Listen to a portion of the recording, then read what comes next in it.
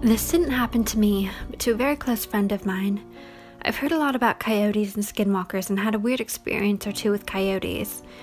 The creepiest was waking up to my sleeping bag being surrounded in paw prints without even hearing them during the night. But never anything paranormal, so to speak.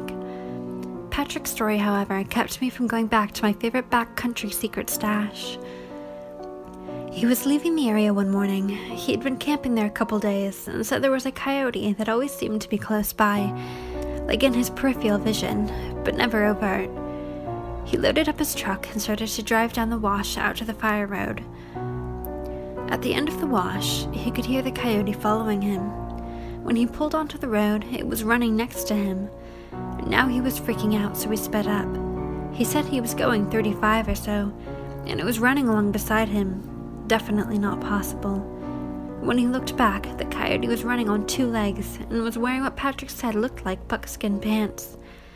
An instant later, it was a person wearing a coyote fur keeping pace with his truck. He looked again. It was gone. We never went back to the grove after that. This took place in the 1950s.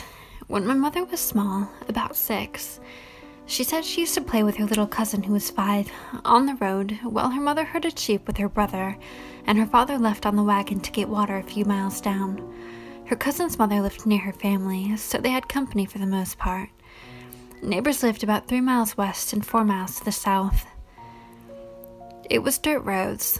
The rural area that they lived in was covered in forest, so there were a lot of tall pines, cedar and oak trees everywhere. It was a great place in Arizona, not too far from the New Mexico border, and not too far from Window Rock, which was the headquarters of Navajo land. They were playing by the abandoned dirt road, just the 2 of them, far, far away from the house and the main dirt road, past a large number of trees. They were having the best time just by themselves playing with their dolls. Suddenly, my mother smelled something. It was like rotting meat, and she heard a crunch of sticks and leaves behind her.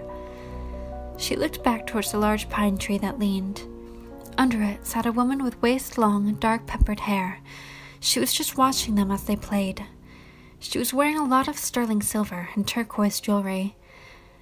She had body paint with black grease that stunk and wore a coyote pelt to cover herself. My mother said that she couldn't move and just stared at it, just as it stared back at her. And by no means was this woman pretty in the least.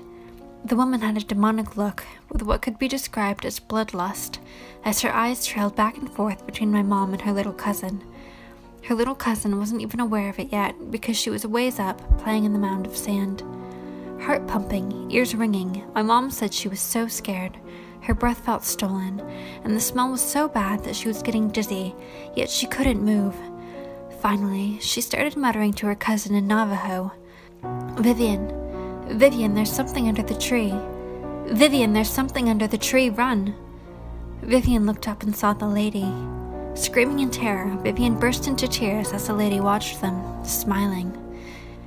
The woman raised a finger and beckoned them to come over, when my mom grabbed Vivian and ran down towards the main road, just in time for my grandpa, who was coming back from getting water with the horse-drawn wagon. "Dad," she said, "there's something sitting under the tree over there." Her father got angry and started yelling at them. "Why are you playing way back out there? Get in, it's probably just your imagination." He looked over her, and then he saw it. He saw the old lady, and she had gotten closer to them. "That's a skinwalker," he said. "Come on." And then they ran back towards the house. He went back with her older brothers, but they never found it again. There was only one person with hair that long, and that was his cousin who had no kids and lived 7 miles west of them. My mom said that she couldn't ever forget seeing that. It was a traumatic experience just knowing what could have happened to them if it had gotten to them first. I was spending a month with my cousins at my grandma's house. It was August, and my cousins' ages ranged from 10 to 15. I was the oldest, being 15. I was staying with a 10, 13, and 14-year-old. We stayed up telling scary stories often, but one night, a few weeks in, we decided to make a campfire out back. My grandma's house is in a rural suburb. The neighbors aren't too far when you're driving down the road to her house, but in the backyard, it's thick forest with man-made paths through it. Each house is on a hill, so only part of the basement was actually underground. That isn't important until later, though. So, we're towards the east of her yard, in a smallish patch of open land. You couldn't see the neighboring yards from there, and there was probably 3/4 a mile to each side of us that belonged to my grandma. It was maybe 11 at night, and we were playing Truth or Dare after telling scary stories, and my 14-year-old cousin dared me and the 13-year-old to go walk through the paths for 10 minutes or so. I said yes right away, as I wasn't easily scared and rather level-headed, but my younger cousin was a bit more hesitant. We didn't bring a flashlight because it wasn't pitch dark yet, and we could see enough to not die. We were walking through the paths for about 5 minutes and could barely see the fire through the trees when we decided to turn. In the middle of the path was a large dog-like creature, hunched over with its front hands an inch from the ground. What I remember most was how its eyes were so fucking bright white.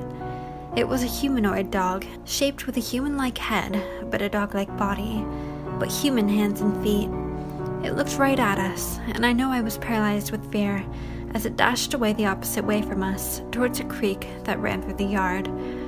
Eventually my cousin and I screamed bloody murder, and the other cousin and my grandma ran to us. I don't remember much here, because I was really disoriented and I couldn't think properly, but I did wake up in bed, so I assumed that I was brought up to the house. All the kids slept in the basement, in a big room with sliding glass doors to the outside, as the room was on the side that wasn't underground. My bed was pressed against a big glass window, and I could see my cousins playing outside down below. The house is in Michigan, so it gets slightly chilly, even in the end of August, and there was a slight breeze, so I put on a jacket and ran to join them outside, skipping breakfast, not wanting to miss out on anything fun. When I got down there, I could tell that they weren't playing, but rather running to get my grandma. Her dogs, both of them, were dead, ripped open. That night, we went to bed early. I woke up at maybe 2 in the morning because I felt something hit my head. My cousins were all sitting on the double bed opposite me, on the other side of the room. There was one bunk bed and 2 double beds. The double beds for me and my 14-year-old cousin. They were being quiet and staring at me. The 13-year-old nodded his head towards the window. I froze. They all looked afraid. I turned my head slightly to the side, and I saw a really messed up looking face pressed up against the window with gaping eyes looking down at me. I screamed so fucking loud and bolted. My grandma called the police after I told her what happened, and they found nothing. I went home after that, and I have never been there during the night again. I'm Danae, Navajo, and boy have I heard a lot of stories growing up in the reservation. While I've never seen anything myself, which I'm grateful for, I have benefited by being around the people who have. There is a different kind of evil that exists in the quiet high deserts and deep sandstone canyons of Utah, Arizona, New Mexico, even Colorado. I can only describe it as an ancient evil. Now, there are some helpful ceremonies, rituals, and traditions that are still practiced to this day. Hell, even a local hospital has an on-duty medicine man, but it seems to be a double-edged sword. What I mean is there's also black magic, which most Danae will not even acknowledge or speak of. We are very superstitious and are heavy with taboos. You will find this with most First Nation people. From Alaska to Argentina, it's just something you don't do, and fear that it will get the attention of unwanted spirits or harmful beings. Skinwalkers are just a few stories that keep me up at night, with the covers over my head. Here's a quick one for you. A Navajo tribal police officer was driving west on what used to be officially named Highway 666. It was lately snowing, and he sees an old woman walking on the side of the road. How she got there, or where she was going, was not apparent, because she was so far out in the middle of nowhere. He didn't see her right away, but as he passes, he noticed that she's dressed in traditional clothing, a shawl, dress, moccasins, and her hair is in the traditional bun. This isn't too odd, because many elders still choose to dress traditionally. But why was she out in such cold weather this late at night? Hitchhiking, maybe. He passed her too quickly, and now has to turn around, and as he makes a U-turn, he notices she's nowhere to be seen. This is fairly flat terrain, and he has for sure seen an old woman walking. He pulls the squad car over and steps out with his flashlight. Confused, he manages to find the woman's footprints in the shallow snow. He follows the footprints until they suddenly turn into what look like dog footprints, leading away from the road in a hurry. He immediately jumps back into the squad car and meets up with another officer near his patrol. He's a little shaken up, but asks the other officer if he has ever seen anything like that. The officer tells him that he has.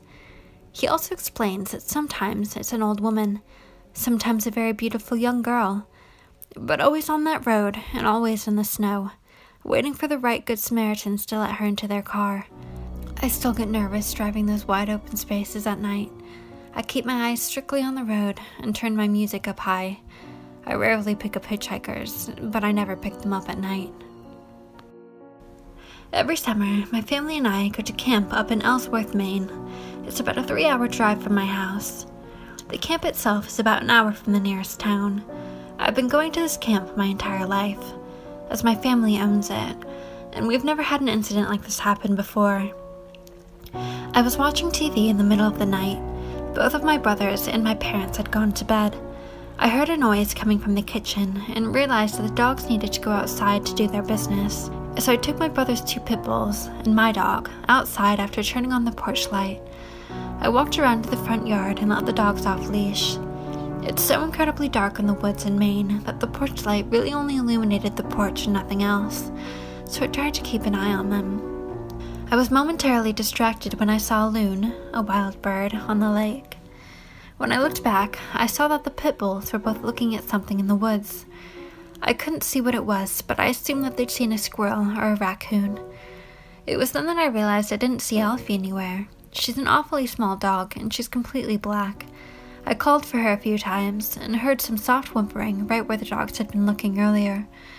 I took a couple steps in that direction, and called for her again, worried that she may have gotten her paw stuck between the rocks, or gotten stuck in a snake hole. Suddenly, I felt something moving behind me. I whipped around and looked down. It was Alfie. She'd been staying close to me the whole time. I just hadn't seen her. So naturally, I was thinking, if Alfie is here, what the fuck is in the woods? I took another step forward and the pit bulls began to growl. They were slowly advancing and were now on either side of me, looking right into the blackness of the woods. I quickly picked up Alfie and began to back up very slowly. I'm not sure what I thought was there, but there are a lot of animals in Maine, and I figured the dogs knew better than I did. Since I couldn't see anything, right as I turned around, I heard the most absolutely bone-chilling thing I've ever heard in my life. Coming from the direction of the woods, I heard something, or someone, call Alfie's name. It sounded almost as if it was trying to mimic me, but it was just all wrong. The voice sounded really distorted, and it almost seemed to wail. I freaked the fuck out and ran inside with the dogs.